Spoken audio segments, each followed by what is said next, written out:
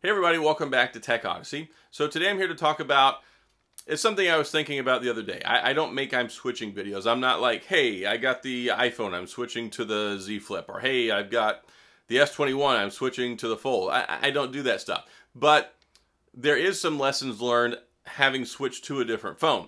And I want to highlight that here because I was using a Samsung phone. I was using my Z Flip 5G, and I was also using the iPhone 12. Well, I am now using double Samsungs. I'm not using an iPhone. I haven't since these phones came out. So I have the Z Flip 3 and I have the Z Fold 3. I'm not using an iPhone and no SIM card in it. I'm just recording my videos with it. And there are a couple things that I actually miss using Android devices exclusively right now, as opposed to usually what I carry as an Android and an Apple phone. So that's what I want to talk about. There are 3 things that I miss that I wish that I still had, having switched over to only Android devices. And before we get into this though, I do want to say if this is your first time stopping by the channel, thank you for being here. If you enjoy the video, please hit the like and the subscribe button and the little notification bell if you want updates when new videos come out. Now let's talk about these 3 things.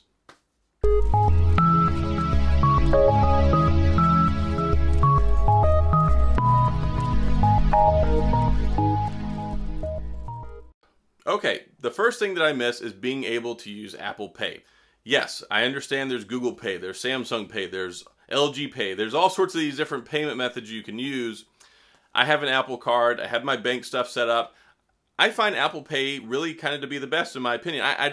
The other ones work just fine. I don't ever use those. I have my Apple card, I have my debit card.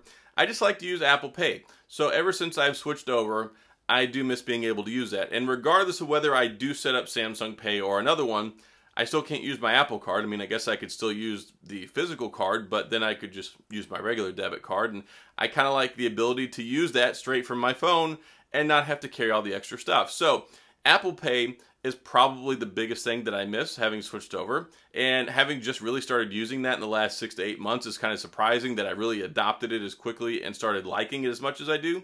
But that's just the reality of it. Ever since I switched to both Android phones, I'm like, I miss being able to use Apple Pay. So that's number one. That's the number one thing that I missed since I switched over. The other thing is iMessage. So iMessage, and a lot of people are like, yeah, I miss this. It's indispensable. I have to have it. It's actually kind of lower on the list to me than Apple Pay. I do like Apple Pay. I do like iMessage. But I don't send a lot of pictures. I don't send a lot of videos. It's not the end of the world. And I mean, my wife has an iPhone and I text her all the time. I do miss out though, because even though I disable everything, I'm still not getting a lot of group text stuff. So I've got 8 siblings. So if anyone in my family ever decides to send they all have Apple, except for one. They're all using iMessage. So for whatever reason, whenever they send messages, I'm not getting it in my group message, even though it should be working. So iMessage is convenient. It's nice. People really like it. People use it all the time. It's not the end of the world for me, but I do wish that I still had it. It makes things more simple, especially like talking to my wife. 4 of my kids use Apple. So iMessage really is simple and it makes life easier, but there are alternatives, but I'm not using WhatsApp. We're not using Signal. We're not using all this other stuff. It's built into the phone already and it works really, really well, especially when you have Wi-Fi support, even if you don't have internet support. So that's nice. Also being able to send money. Sometimes I want to be able to transfer money using my messages and using Apple Pay, and I can't do that. And that's a tandem thing. When you look at using Apple Pay and you look at using iMessage, they go hand in hand. So if I want to send money to my wife, I want to send money to my kids or whatever, I can't do that right now. So I have to go pop my SIM card in because you can't use it over Wi-Fi. You have to put your SIM card in the phone and then you can do something that way. So I miss Apple Pay, I miss iMessage, and then the other thing that I miss is CarPlay. So CarPlay is really, really nice. I recently bought a new car. I've got a 2020 Toyota Supra. I've really been enjoying using CarPlay a lot. I don't use it so much in my Subaru. It's not something that really I use a lot with our Volvo, but when I'm in my Supra, I really enjoy it. It's super nice. It's simple. It works with Spotify. It works with my YouTube music. It works with my maps. It works with my calls. It's just really nice. I never really used CarPlay before, and I got my car, I had my iPhone, I'm like, hey, this is really nice. I've got CarPlay, I've got iMessage, I've got Apple Card, I've got Apple Pay, all these things that I just finally kind of started using. Oh, also, this is kind of a number 4. I actually kind of miss Apple TV Plus. you would think that it would be available for you to use with your Android phone, since you can use it with all these different TVs that have Android-based operating systems, so you can use your smart features.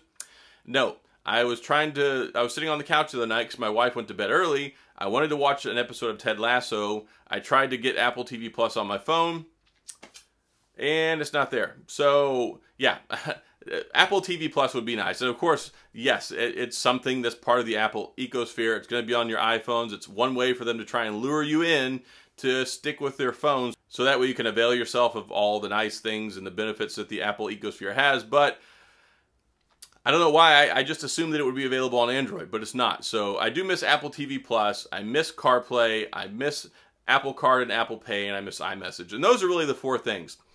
I mean, I guess if you look at it, you're like, well, I mean, dude, there's not really a whole lot else.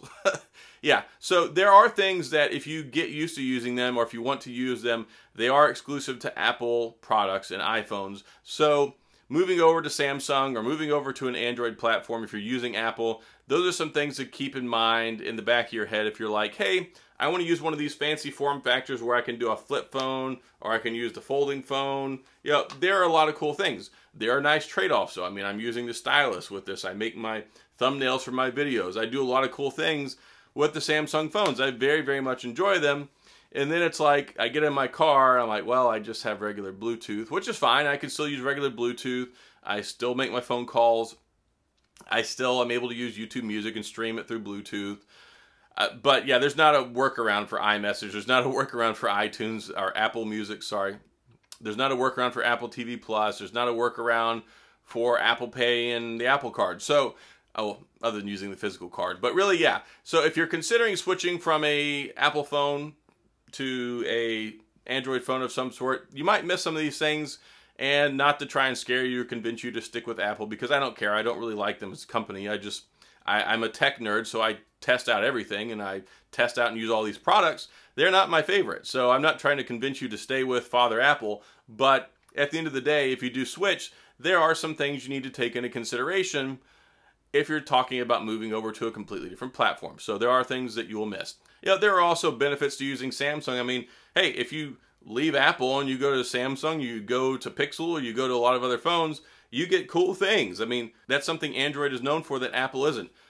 Innovation and cool things. Like, look, you don't get this experience with using an iPhone. You don't get this experience with using an iPhone. You can't get this experience with using an iPhone. So, yeah, there are a lot of legitimate reasons to use other phones. And usually I use both of them. I use one Android and I use one Apple phone.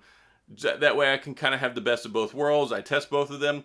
Right now I find myself in a precarious position because I really like the Z Flip and the Z Fold, and I don't really want to use my iPhone. But I did order the iPhone 13 Pro. I'm going to test it out when it gets here. I'll probably put my SIM card in it for a few weeks, and then I'll be back to the same old, where I'm like, well, I've got both of these Samsung phones, and, well, I miss those Apple features again. So there is something to it. There are definitely reasons that it's nice to be able to use an Android phone, but there are the drawbacks. So that's all I've got in this video. If you have any questions or comments, please feel free to leave them down in the comment section. I'll get back with you. If you enjoy the video, please hit the like and the subscribe button and the little notification bell if you want updates when new videos come out. And as always, thanks for being here. I appreciate you watching, and I'll see you guys next time.